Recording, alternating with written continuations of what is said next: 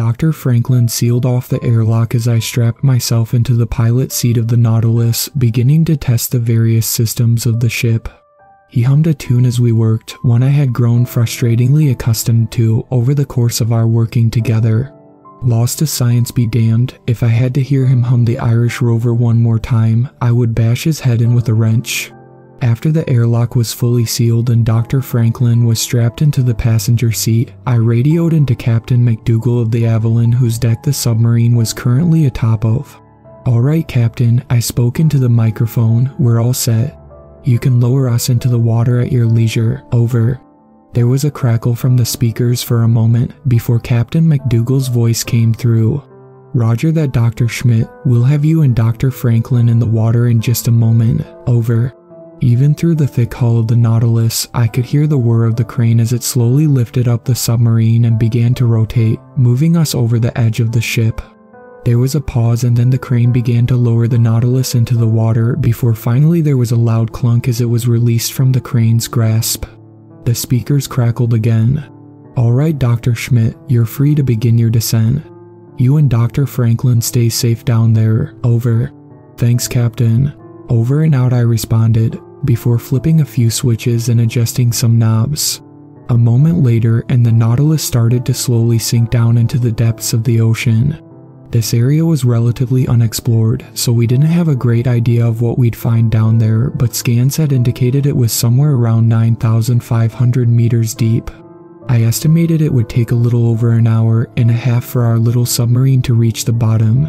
The interior of the Nautilus was cramped, but not too unpleasant, with the 2 seats built for comfort in the event of long-term missions. There was a single, extremely reinforced porthole to look through, but most visibility was via the camera installed on the exterior of the craft. Bizarrely, the submarine did possess an extremely small airlock, barely enough for one person to squeeze through at a time, along with some scuba gear. This was justified in training as a method of escape in the event that the submarine was unable to fully reach the surface, but at the depths we were operating at it seemed utterly useless. Anyone who left the safety of the submarine at, say, 6,000 meters would leave behind a body that was completely unrecognizable even if it was successfully recovered. As I pondered the ridiculousness of the airlock, Dr. Franklin began to hum the Irish Rover once again. "Will you stop that, Robert? It's getting on my nerves." He stopped humming and looked over at me sheepishly. "Sorry, Amelia," he said. "I just hum when I'm nervous is all." "There's nothing to be nervous about," I responded, perhaps a bit curtly. "Or do you not trust my piloting skills by now?" "It isn't that.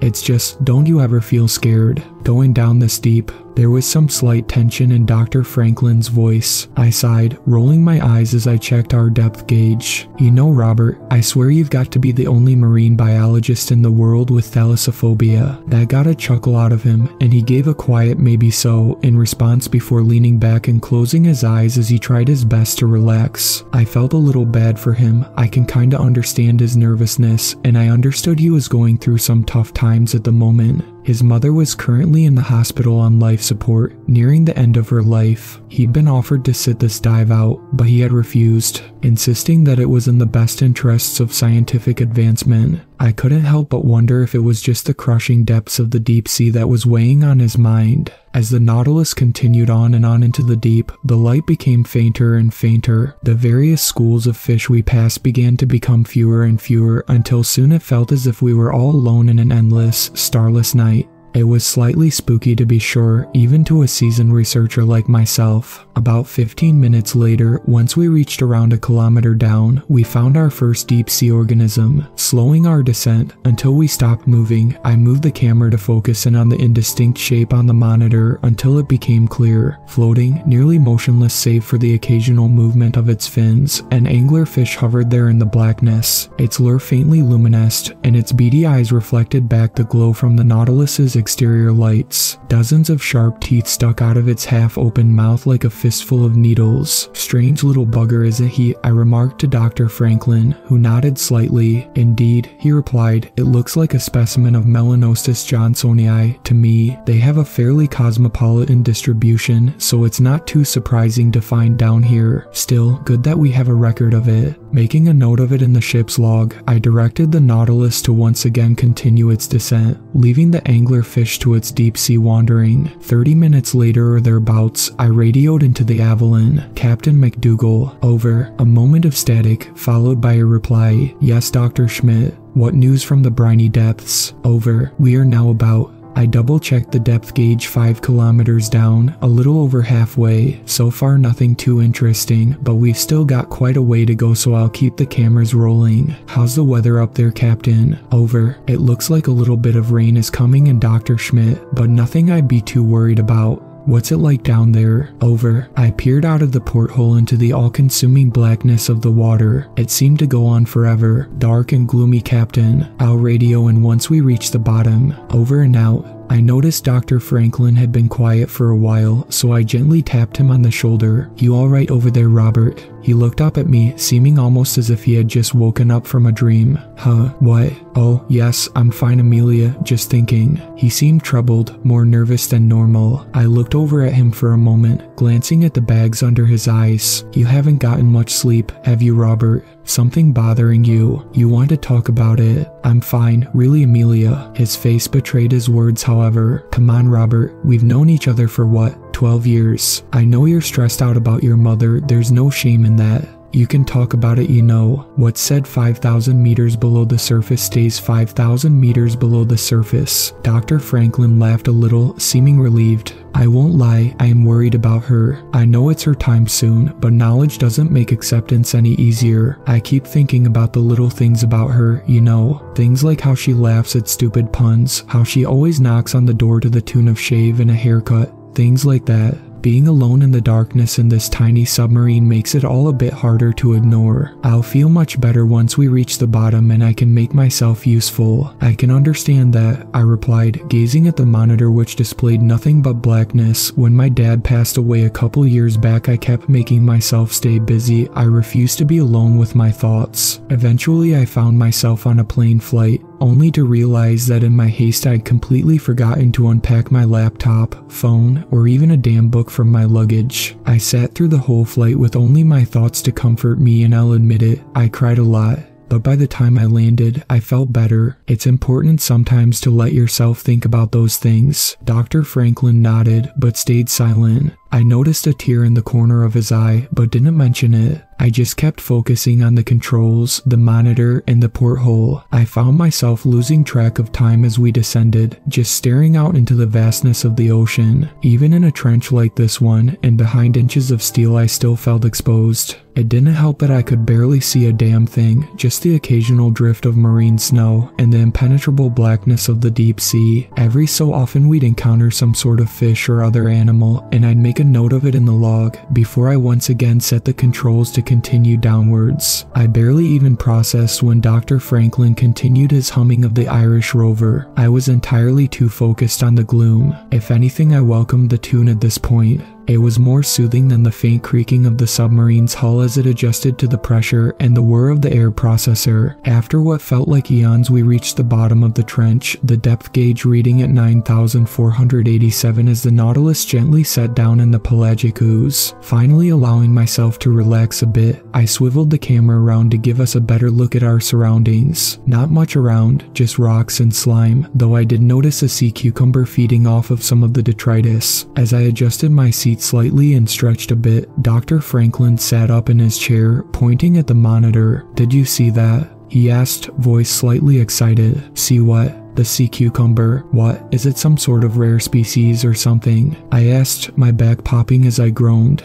No, not the sea cucumber, something else. Something bigger. I don't know, I only caught a glimpse of it for a moment before it moved out of sight. We should head after it. It could be a new species. He sounded excited, a welcome change from his nervousness during the descent, so I obliged his request. Raising up the Nautilus from the ooze, I set us moving forward slowly in the direction he had indicated. The exterior lights swept gently over the ocean floor as we were quietly propelled forward by the submarine's engines. Occasionally I would see something loom out of the gloomy nothingness, only to realize it was just only a rock. I was beginning to get impatient after about 5 minutes of this while Dr. Franklin continued his incessant humming. Look, Robert, I'm not seeing anything. Are you sure the stress just isn't getting to you? Maybe it was just a trick of the light, I said softly, trying not to offend him. No, I saw something, damn it. I don't know what, but it was real, not a stress-induced hallucination or a brief moment of pareidolia. Despite my best efforts, Dr. Franklin was getting upset, even angry. Alright, fine, so you saw something. Can you tell me what it looked like? I replied, trying to calm him down. I glanced over the monitors, trying to get a glimpse of something, anything that might have aroused Dr. Franklin's curiosity. I don't know quite how to describe it. I didn't get a great look at it, he said, bouncing his leg in a combination of excitement and frustration. From what little I could see, it was dark in coloration, perhaps slightly reddish, and large, huge even. I think I may have caught a glimpse of a fin perhaps. It moved out of sight right after we hit the bottom. Maybe we disturbed it. I looked over at Dr. Franklin in alarm. Huge, Robert? How huge are we talking here? Great white shark, sperm whale, megalodon, what?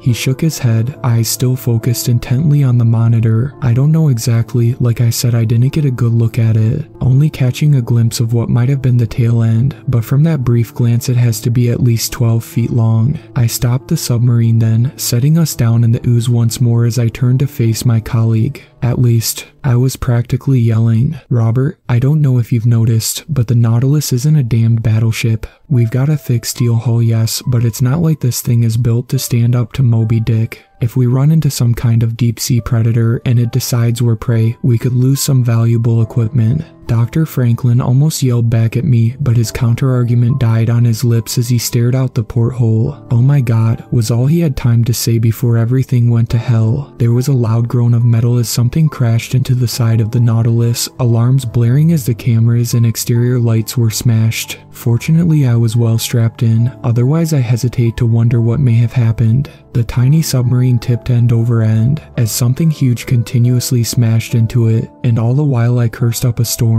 After a minute or so the buffering stopped, and the Nautilus sank down into the ooze once again. Robert, are you alright? I asked, dazed and feeling a bit dizzy from motion sickness. I'm okay, was his timid, quiet reply. I had been swearing like a sailor throughout the entire ordeal, but Dr. Franklin was entirely silent save for a few grunts of pain and discomfort. I looked over at him and saw him staring wide-eyed at the pitch blackness through the porthole. The lights had all been destroyed, so it was impossible to see anything. The window may as well have been a black circle painted on the wall. Did you see what hit us? What was that thing? I questioned him frantically, trying to figure out what our next course of action should be. Dr. Franklin didn't reply.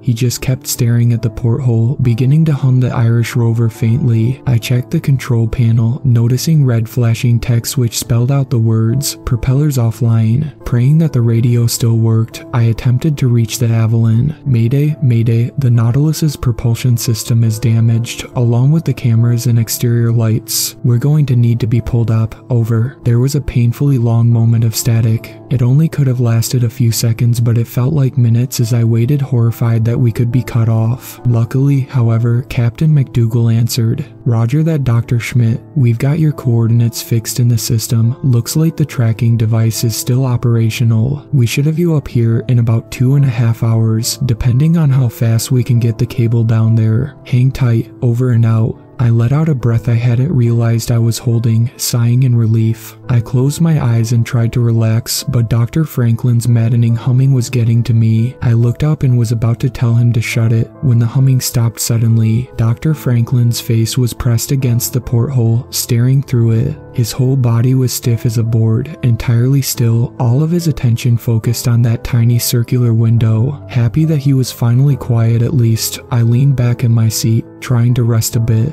I was managing to stay fairly calm, given the circumstances. 15 minutes or so went by like that, with Dr. Franklin staring out the porthole while I just sat in silence. I was even starting to doze off if I'm being honest. After the intense adrenaline rush wore off, I had become incredibly tired. My short nap was interrupted suddenly when Captain McDougal's voice came in over the radio once again. Nautilus, this is Captain McDougal. That rain I told you not to worry about. It looks like it's turned into a bit of a storm. It's not safe for the Avalon to stick around at the moment. I'm going to take her out to quieter waters for a few hours, but we haven't forgotten about you. You should have enough supplies and power to remain down there for a couple days if you need to, but it's not going to come to that, I promise. We'll get you out as soon as we can. Hold tight down there, Amelia. Over and out. I slammed my fist on the dashboard in anger. God damn it, I shouted, loud enough to ring in my ears due to the cramped space. Dr. Franklin shushed me, putting a finger to his lips. Be quiet. You'll scare her off again, he said, sounding almost excited. Scare who off? I asked, getting a bit nervous. I didn't want to be down here with someone having a mental breakdown. Dr. Franklin motioned for me to look through the porthole, and so I did, leaning forward to get a better view. At first I didn't see anything. With the exterior lights broken, all was blackness once again. However, as my eyes adjusted slightly, I detected a faint luminescence in the distance, an indistinct shape. I couldn't quite discern how far away it was, so I wasn't able to tell its exact size, but it seemed to be eerily anthropoid in outline, though at the time I was sure it was just a case of pareidolia. What is that? I muttered, more to myself than to Dr. Franklin. Can't you tell? He whispered, almost sounding reverent in his tone. She's my mother. I kept staring at the distant, glowing figure, trying to make out further details, but I couldn't make out more than a vague shape. Eventually, Dr. Franklin gently tapped me on the shoulder saying, "May I look again, please?" in an unsettlingly calm voice. Despite his apparent calmness, looking into his eyes I could see an incredible amount of tension, like a violin string pulled so tightly it is about to snap. I knew if I were to deny his request, he would get violent. I pulled away, trying to make myself comfortable in my seat. A million questions swam in my brain, and I began to lose focus on my surroundings as I pondered all that was going on. What was that thing out there? Why does it look humanoid? Why was Dr. Franklin convinced it was his mother? As I continued thinking over my situation, I tired myself out yet again, and before I knew it I must have fallen asleep a second time. I know, it doesn't make any sense under the circumstances, but you must understand I didn't think I was in any immediate danger, and it's not like there was much else to do. I awoke to the sound of knocking on the hull. I could tell it wasn't coming from inside the submarine. It was too loud, like the toll of a bell. It was the old shave and a haircut knock, plain as day, too distinctive to have been a coincidental sound of the steel hull adjusting to the pressure. I shot up in my seat. Dr. Franklin was staring upwards, reverence on his face. "Mother," he whispered, tears forming in his eyes. I moved over to the porthole, pressing my face against it, but I saw no sign of the glowing entity from before. Again the knocking sounded against the hull, slightly louder this time, in the exact same pattern.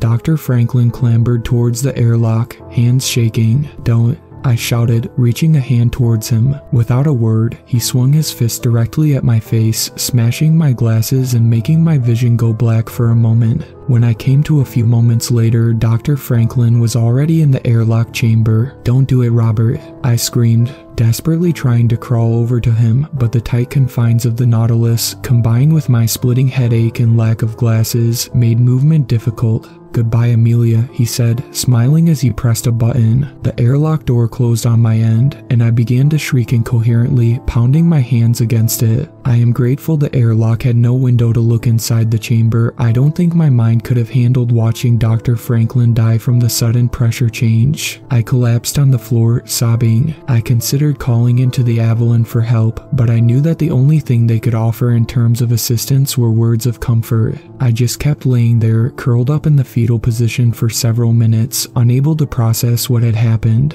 Then I heard it, the distinctive tune of the Irish rover played in knocks on the outer hull of the Nautilus. I looked out in the porthole in confusion, but I saw nothing. My vision was too blurry to see much of anything even if it wasn't pitch black out there. The tune continued incessantly, getting louder and louder as it progressed. "Stop it," I cried, plugging my fingers into my ears in vain. The knocking just kept growing louder and louder, ringing in my ears which only added to the hellish cacophony. I began to just shriek, screaming my lungs out in a desperate attempt to block out the never-ending, agonizing sound. They say I was still screaming when they pulled me out after the storm passed, that I kept shrieking until they gave me sedatives. It's been a few weeks now, and I haven't been back to work since. I used to love the ocean. I thought it was beautiful, mysterious, and fantastic. Now, I can't even go into an aquarium without having a meltdown. I don't know what was down there. I don't think it was the ghost of Dr. Franklin's mother. She died a few weeks after my experience. I don't think whatever was knocking to the tune of the Irish rover was the departed departed spirit of Dr. Franklin either. The anglerfish lures in its prey with a highly specialized fin, one that glows slightly in order to be more attractive to other fish. When they get close enough, the anglerfish lunges, devouring them. That glowing figure in the distance, it makes me wonder whether or not Dr. Franklin fell victim to something quite similar. But that doesn't explain the knocking. It doesn't explain how it knew that his mother always knocked to the tune of shave and a haircut. It doesn't explain how it knew Dr. Franklin's irritating habit of humming the Irish Rover. Did it pluck those sounds out of our brains to try and lure us outside?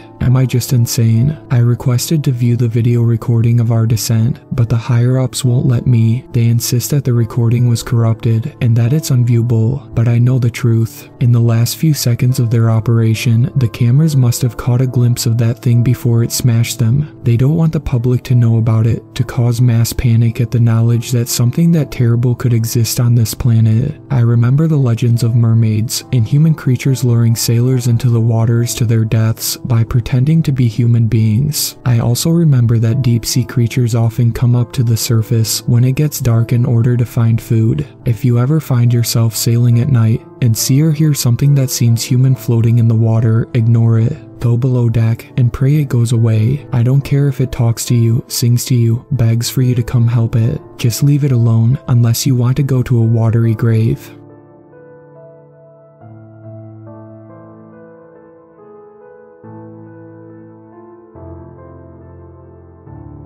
Thank you to my superfans, Sweet Black Swan, Tacy, and Brooklyn. I really appreciate you guys supporting my channel, and I look forward to making more content for everyone.